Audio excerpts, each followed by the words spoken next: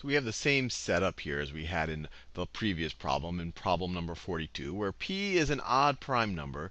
And they say let T sub b be the following set of 2 by 2 matrices, where each of those matrices have the form A's along the diagonals, and then a b there and a c there. And each of those numbers are between 0 and p minus 1 inclusive. So they can be 0, 1, 2, 3, all the way up to p minus 1. And then in number 43, they ask us the number of A in the set such that the trace of A is not divisible by P, but the determinant of A is divisible by P. But the determinant of A is divisible by P is. And then they tell us the trace of a matrix is the sum of its diagonal entries. It's actually the sum of its main diagonal. It's not going to be that diagonal. It's only the sum of this. So if you sum this, you're going to get the trace of the matrix. So let's use this first piece of information. The trace of A is not divisible by P. So the trace of A is going to be A plus A, or 2A. So 2A not divisible by P. So that means, so let's think of a situation where 2A is divisible by P. So if 2A could be equal to 0, because 0 is a multiple of P, in which case A would be equal to 0. So this is a possibility. So if A is equal to 0, then 2A is divisible by P. So this tells us, so this one of the constraints from this sentence right here is that A cannot be equal to 0. Because if A is 0, then the trace is divisible by P. So A cannot be equal to 0. And let's think about it. Can 2A become any other multiple of P? Can 2A equal P? Well, if 2A equaled P, then 2 and A would be factors of P, and then P would not be prime. And so we can cross that out. And then 2A can't be equal to 2P. That would make A equal to P, which is impossible, because A can only be P minus 1. So that's not possible. And then you can keep going higher multiples of P, not possible, because A is going to be smaller than B. So the only constraint that we get from this first sentence, the trace of A is not divisible by P, tells us that A does not equal 0. So now let's look at the second constraint. The determinant of A is divisible, but the determinant of A is divisible by P. So the determinant of A, let me write this. The determinant of A is equal to A times A. It's equal to A squared minus B times C, or C times B. So minus BC. So this is going to be divisible. So this is going to be divisible by P. This is going to be equal to some integer times P.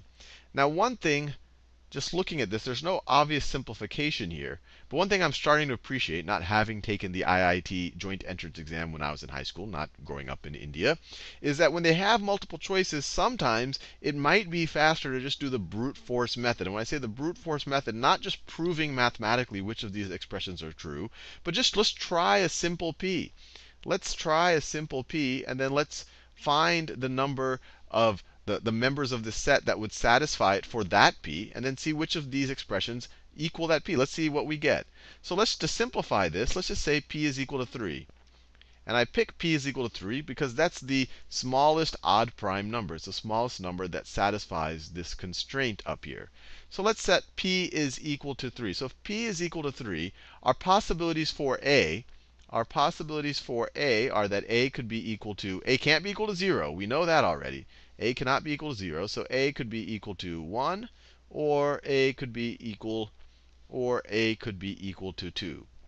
And if A is equal to 1, then the determinant of A is going to be equal to 1 minus BC.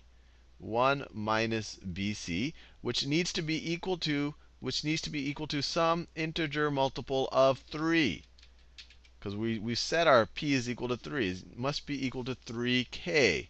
If A is equal to 2, then the determinant is going to be 4, because it's A squared. So it's going to be 4 minus BC must be equal to some integer multiple of 3. So let's see how many combinations of B and C we can find in each of these constraints. So 1 minus BC. So one possibility, let's think about it. So one possibility is 1 minus BC is equal to 3 times 0. That's one possibility. Maybe another possibility is 1 minus BC is equal to 3. Actually, let's think about this a little bit. Let me try this possibility here first. So if 1 minus bc is equal to 0, this is pretty straightforward. bc would have to be equal to 1.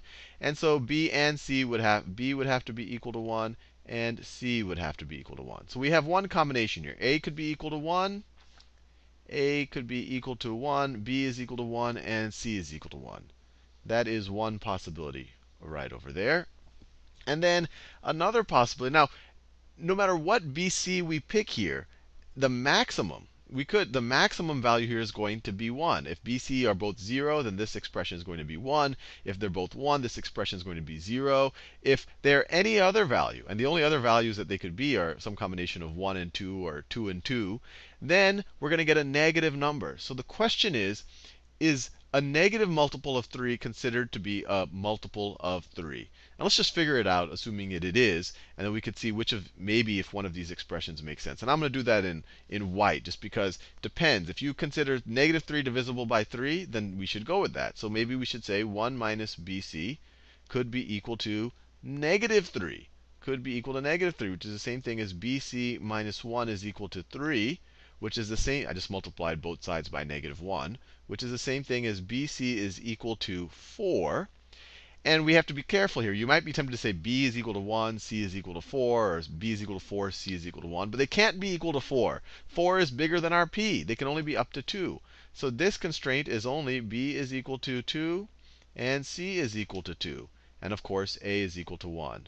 So this is if you do consider negative 3 to be divisible by 3, which it actually is. It's negative 1 times 3. It is a multiple. So this would be one of the cases. But I'll put that there just in case. You never know what the test writers were actually thinking. So I'll put there as kind of a contingent case. And in this last situation, 4 minus bc is equal to 3k. So 4 minus bc could be equal to 0. Or 4 minus bc, let's think about it. 4 minus bc could be equal to 0. 4 minus bc could be equal to 3. That's definitely a possibility, because this value right here will always be less than 4. And you can't get anything less than 0 here, because the highest value for b and c are both 2. 2 times 2 is going to be 4. So you can't get anything less than 0 here. So you won't have a case like this. So I just said it. So if you have this equation, that means 4 is equal to bc. The only possibility with b and c being less than 3, being 0, 1, or 2, is that b is equal to 2 and c is equal to 2. Neither one of those could be equal to 4, because that's bigger than our p. And so here we have a is equal to 2. A is equal to 2, b is equal to 2, and c is equal to 2. And then if 4 minus bc is equal to 3, that means that bc has to be equal to 1. bc is equal to 1. And so the only possibility is that, let me scroll to the right, b is equal to 1 and c is equal to 1. And of course, a is equal to 2. And a is equal to 2. So we've been able to list 4 distinct possibilities, 4 distinct matrices for our p is equal to 3. Now let's see if any of these evaluate to 4 when p is equal to 3. Let me put this down here. So if we have 3 minus 1, that's 2. 3 squared 9 minus 3 is 6 plus 1 is 7. So this is 2 times 7. That's 14. That doesn't evaluate to 4. This is 27 minus 4. This is 23. Also doesn't evaluate to 4. 3 minus 1 squared, that's 2 squared. This evaluates to 4. So this is looking pretty good. We just have to hope that something else doesn't evaluate to 4. This is 2. 3 minus 1 is 2 times 7. Once again, this is also 14. Not there. So I would go with C. And so the exam writers really did want negative 3 to be a possible, or they really do view negative 3 as being divisible by 3, which it is. So, but sometimes people think of it only as kind of positive multiples. But it clearly is divisible by 3. So our answer is C.